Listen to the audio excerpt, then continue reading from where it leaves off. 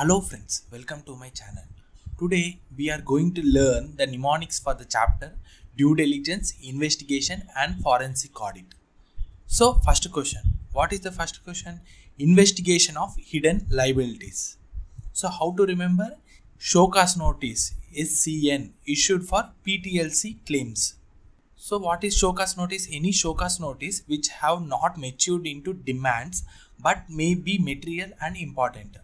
So SCN completed. Next PTLC. P stands for product and warranty liabilities, product returns and discounts, liquidated damages. Next T for tax liability under direct and indirect taxes. Next L, long pending sales tax assessment. Next C stands for contingent liabilities not shown in books. PTLC completed. Now claims. Claims against the company including third party claims. So this is investigation of hidden liability. Many points are there. If you remember these 6 points, it will be enough. If you want to add another point, there is another claims also. Labor claims under negotiation. So you can write 2 claims. Claims against the company including third party claims. Next labor claims under negotiation. So it comes to 7 points. Now come to next question. Investigation of overvalued assets. So how to remember? I am Rao. I stands for investment. Investments shown at cost whose market value is much lower. Next I, investment carrying very low rate of return. So I is completed. Next R. R stands for receivables, uncollectible receivables. Next A. A for assets value which have impaired due to sudden fall in market value. Another assets is assets under litigation. Next O. O for obsolete, slow and non-moving inventories and inventories valued above net realizable value if any. Next O. Obsolete and unused plant and machinery and their space. That's it, friend. Now third question. Conducting due diligence to examine cash generating abilities. So how to remember? TTD DIP. If you go to Tirumala, there is a DIP facility where if you provide your Aadhaar number, you will be selected for any seva. So TTD DIP. T stands for trade payables. Another T for trade receivables. Next D for deploys. What deploys? How well the company deploys its funds. Next I for idle. Are there any funds lying idle or is the company able to reap maximum benefits out of the available funds? Next pattern. What is the investment pattern of the company and are they easily realizable? So you circle all the keywords: trade payables, trade receivable, deploys, idle and pattern. You can find this question in mock test paper of March 2021.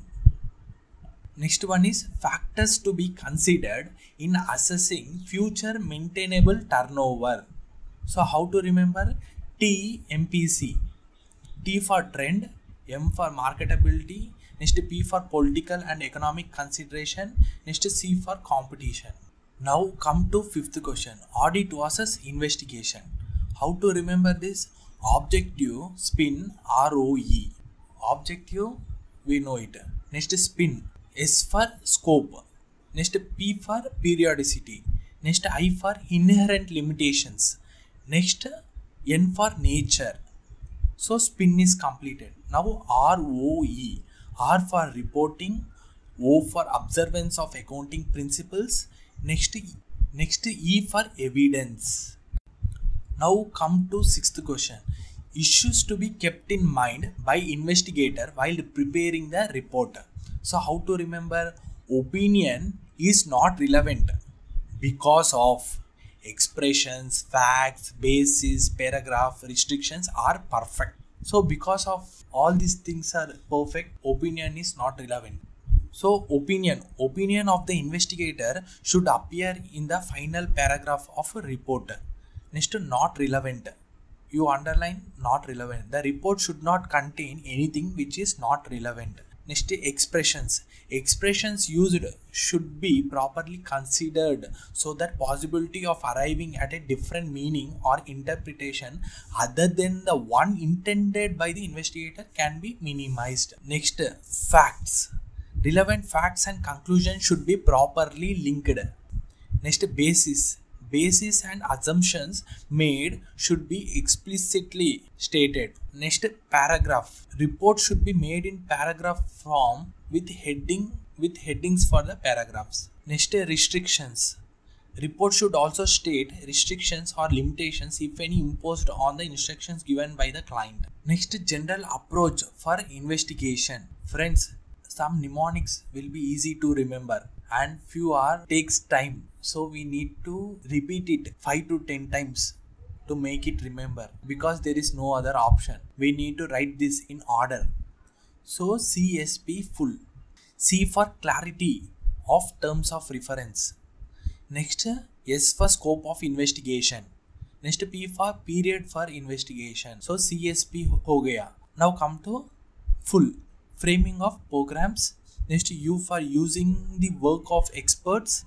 Next, L for legal requirements and investigation report. So CSP full.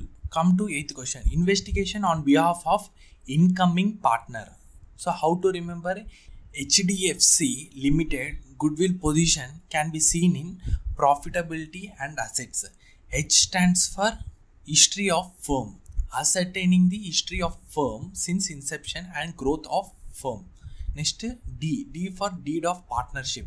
Studies of the provisions of deed of partnership, particularly for composition of partners, their capital contribution, drawing rights, retirement benefits, job allocation, etc. Next, F stands for finance. Scrutinize the terms of loan finance to assess its usefulness and the implication for the overall financial position. Next, C stands for composition. Study the composition and quality of key personnel employed by the firm and any likelihood of their leaving the organization. Next, goodwill. Ascertain manner of computation of goodwill on admission as also on retirement, if any. So HDFC goodwill is completed. Next, position. Assess position of order at hand and the range and quality of clientele should be thoroughly examined under which the firm is presently operating. Next, profitability. Scrutiny of the record of profitability of the firm's business over a suitable number of years. Next, assets. Examine of the assets and liability position to determine the tangible assets. Investment appraisal of the values of intangibles like goodwill, know-how, patents, etc., including contingent liabilities and those for pending tax assessment. So these are the points comes under investigation on behalf of incoming partner. Now come to 9th question. Points to be covered in an investigation on behalf of bank. So how to remember? Maps to SBC, Bangalore SBC. Maps to SBC. So collection of information. Maps comes under collection of information. Next, SBC, Bangalore, comes under examination of financial statements. So M stands for manner in which borrower proposed to invest the amount of loan. Next, A for authorization. Authorization under memorandum or the articles of association to borrow money for the purpose for which the loan will be used. Next, P for purpose. Purpose for which the loan is required. Next, S for schedule. Schedule of repayment of loan submitted by the borrower. So maps comes under collection of information. Next, SBC. SBC comes under schedule of financial statements. So S stands for schedule of assets and liabilities. Next, B stands for breakup of annual sales. Next, C stands for computation of relevant ratios. Next, another C stands for condensed income statement, that is preparation of condensed income statement. Ho gaya. Now come to 10th question. Steps involved in verification of assets and liabilities included in the balance sheet. So how to remember? FII, secured loans for IOC Limited. FII, foreign institutional investors. So F, fixed assets. Next, I for inventory. Next another I for investments. Next secured loans. Next IOC, I for insurance, O for other liabilities. Next C for contingent liability. So FII secured loans for IOC limited. 10th question completed. Now come to 11th question. Forensic audit versus financial audit. So how to remember? Move frequency is technique. So M stands for meaning, O stands for objective, V for verification of assets and liabilities. Next E stands for extent. Next F frequency for frequency and technique for techniques. So move frequency is technique. Now come to 12th question. Analysis to be carried out in process of forensic audit. So how to remember? SPC limited present value arrived by statistical application. So SPC, S for summarization of large number of transactions. Next P for performing robust procedures to trace unidentified assets. Next C for calculating the economic damages and if required the loss of goodwill. SPC completed. Next present value, estimating the present value of the financial losses or frauds involved in case such irregularities or frauds took place for a long period of time. Next statistical, performing the statistical regression or sensitivity analysis of the fraud, etc. Next application, using various computerized application softwares and graphs, etc. to explain and analyze the frauds. So this is all about analysis to be carried out in process of forensic. One small request friends, if you are new to my channel, please do subscribe. Now come to 13th question friends. Broad areas of information to be incorporated in the report of forensic auditor. So how to remember? Final step of sections is to discuss with active listening skills. Final step of sections is to discuss with active listening skills. So final step, issuing an audit report is the final step of fraud audit.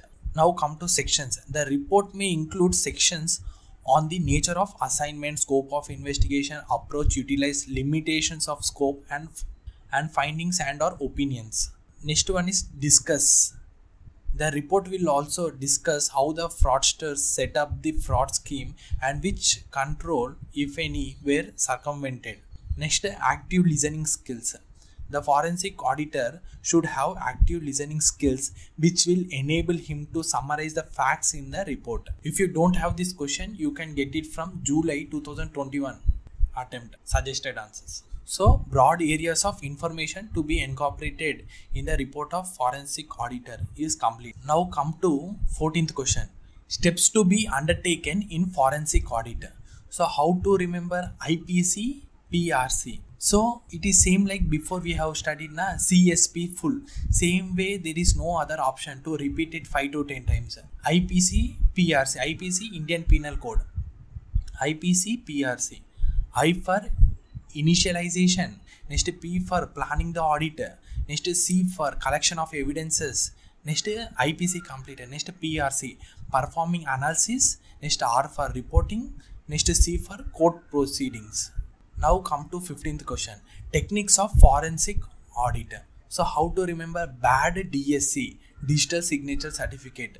BAD DSC. So B stands for benchmarking. Next A stands for analytical tools. Next D for digital techniques. BAD completed. Next DSC. D stands for data mining techniques. Next S stands for system analysis. Next C stands for common software tools and another C for CATs. So BAD DSC, digital signature certificate, is completed. Now come to 16th question. Need for forensic audit. So how to remember? FCFP, free cash flows for equity. So F stands for fraud detection. Next C stands for computer forensics. Next F stands for fraud prevention. Next E stands for expert testimony. So in exam there is another way to ask question also. Areas in which forensic auditor can render the service. So you can mention these 4 points also. So same question, need for forensic audit or areas in which forensic auditor can render the service. Now come to 17th question. open source digital forensic tools. So what are the open source digital forensic tools available for the auditor? So how to remember? LCD, SSC, MTP. LCD stands for live analysis, next C for cross drive analysis, next D for deleted files. So LCD completed. Next SSE. S stands for stochastic forensics. Next S stands for steganography. Next E stands for encase. So SSC is completed. Next MTP. So M stands for MD5. Next T for tracking log files. Next P stands for PC system log. So LCD, SSC, MTP is completed. Now areas in which due diligence can take place. So how to remember?